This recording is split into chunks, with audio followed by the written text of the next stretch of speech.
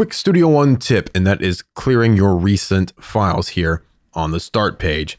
So if I want to clear a recent file, I can right click on just that file. So let's just say right click on this, and I can say remove from recent list, and that will remove just that single file. Now it doesn't actually delete anything from your hard drive. We still have that right in here, as you can see.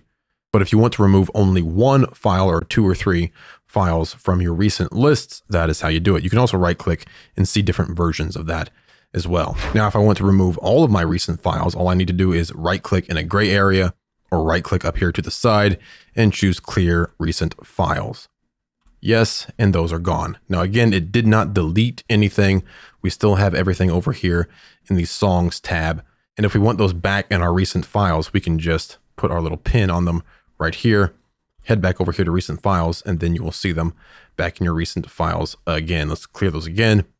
Yes. And again, they're still here in our songs, and they are still on our hard drive with all of the content inside of our folders. Okay. So that is clearing your recent files. Sort of do some housekeeping here in Studio One to keep things looking just the way you want.